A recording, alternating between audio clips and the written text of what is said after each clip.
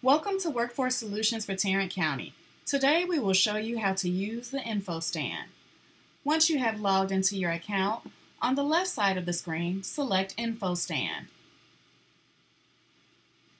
Once you scroll down, you should be able to see the name of the contacts available for the info stand.